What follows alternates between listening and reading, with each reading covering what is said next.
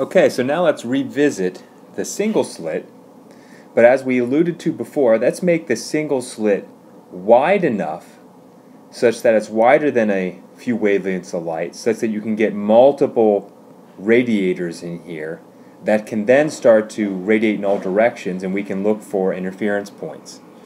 And so, again, if we had, like we talked about before, if we had an infinite sheet all the way out here of these radiators, then the net effect is that you would just get plane waves that are traveling uniformly forward, just like the ones behind here. But in this case, we've blocked this such that the radiators end here at the edges, and we only have a couple of them. And so when you start to map these out and you look in the far field here, you'll see these where I drew these X's. These are where you start to have overlap of the peaks of the E fields and where you'd have constructive interference. And those points you would see light intensity maximas, and in other points in between where there's not constructive interference, there's destructive interference, you would see dark spots. So you could see here in this simulation here, where you've got it wide enough for a couple radiators, you could start to see strong constructive interference, then this gray blurry area is destructive interference, and then a little bit more constructive, destructive, constructive.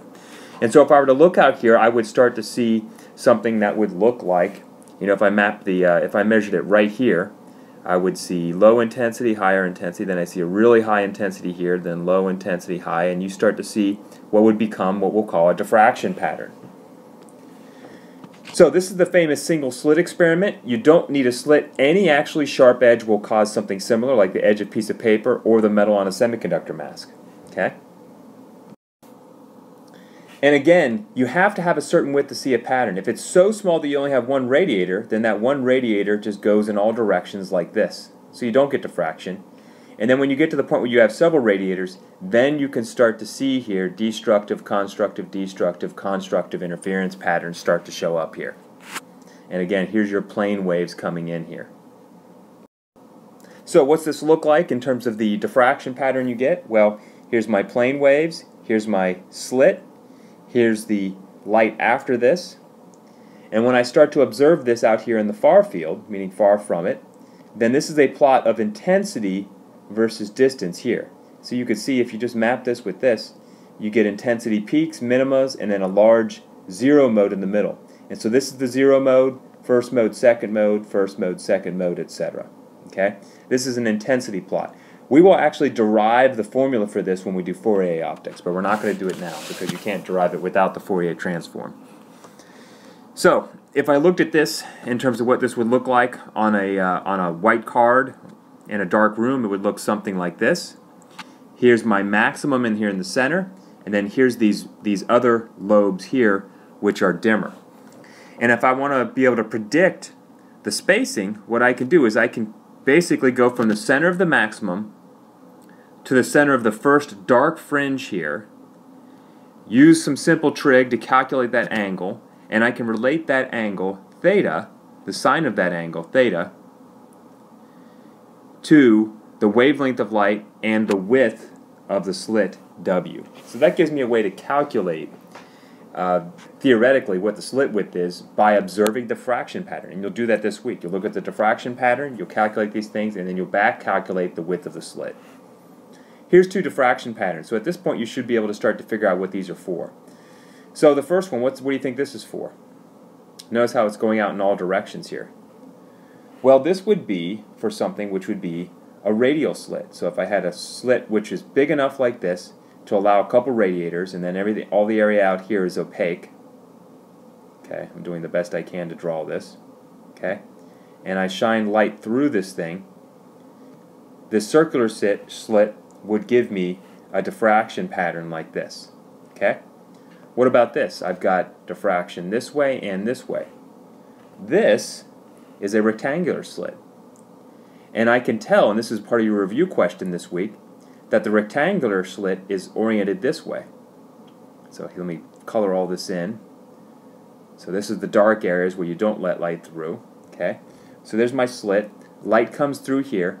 And the reason I can tell the long way is up is because if you look at this formula here, okay, the wider your slit gets, okay, then the closer the spacing will be between the fringes. So if this is the long ways, I get diffraction from these edges here.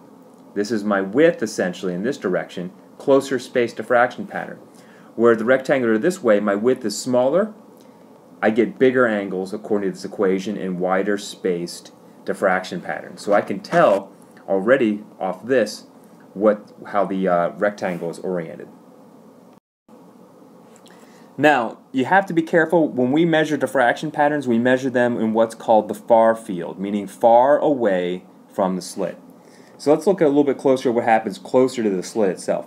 So let's assume we have a slit width of 2A. So this is the width 2A, and this shaded area here, this is just showing the original width of the slit. So it's not the actual laser beam. The laser beam's coming here, and this is just helping me map out the original width of the slit there. Okay? The dashed line here shows the Fraunhofer diffraction pattern, and that's the one we've been talking about thus far. So this is the one that gives us the diffraction pattern I talked about on the previous slide, and they call that the Fraunhofer diffraction pattern. This does not appear until the far field. You have to get pretty far out before this appears. So if you try to put a white card and observe it really closely, you wouldn't see that. Closer to the slit, you'll see the more complex Fresnel diffraction pattern, which is much more complicated. We're not going to discuss it or measure it. It's much more difficult to do. But if you look really close here, so this is example here, you would see the intensity profile look like this. You go a little bit further away yet, and you can see eventually it starts to form the Fraunhofer diffraction pattern that we talked about on the previous slide. So you ask, well, okay, what's far away? If I go into the lab today and I want to measure this, I want to make sure I'm far enough away to see the Fraunhofer diffraction pattern. Well, you basically want to go to an NF of 0.1 or less, and you can calculate that the Fresnel number as a squared, which is the half width of the slit. Okay, so it's 2a is the total width of this slit, so it's the radius of the slit. The wavelength of light, and d is your distance here from the slit, and that gives you your Fresnel number. And you'll find in this week's lab you're more than far enough away to have a very small Fresnel number to see the Fraunhofer diffraction pattern. Now, we can also do not one slit but two slits, and so then we would have radiators that are coming out in this direction and they could start to have interference, and you can see that here. And this is actually not for light, this is a water wave tank. So they basically have some blocks here in a wave tank. Here's the water waves coming in, and you can see as they emerge here these beautiful diffraction lines you get in a wave tank. So that's pretty cool that you see wave theory applies to any kind of wave you would expect. You get the same thing with sound waves, right? It's all interference with waves. This is the diagram from the famous Young's Double-Slit Experiment. This is the drawing in 1803 from Thomas Young he did, where he showed if you had two radiators in a double slit, the interference patterns you might see as you move out in distance further away from the slits. Again, let's compare a single slit and a double slit. So if I single slit, the diffraction pattern looks like this. Here's the first mode, dark spot, second, and the other ones get pretty dim. For the double slit, you'll notice that you're going to see something that looks kind of like single slit, but it's also going to be broken up into diffraction patterns within that. And so how do I measure this? Well, what I'll do is I'll go in here and I'll look at the spacing between these dots. That'll give me a delta theta, the angle here. So what's the angle between each of these? It's about the same, and I call that delta theta. And that's equal to the wavelength of light I'm using in the experiment divided by the width, which is the width between the slits. Not the width of the slits, but rather the width between the two slits, as you see here. Okay? And of course, theta is in radians, and if I have small theta, then I can simplify this as follows, getting rid of the trigonometry needed to calculate theta, and I can just say that d, the space between the fringes here, so the separation from peak to peak or valley to valley, is equal to L, the distance from the slit to the fringes. So that means from the slit here, the distance to the screen where you observe it, and divided by W, which is the spacing between the slits. Okay? There's a nice derivation of how you get this theoretically at this website. I'm not going to go through it. And again, assume small angle approximations in units of radians. And again, this week you just measure delta theta angles from dark band or to light bands, and that'll help you predict the width between the slits using this formula here.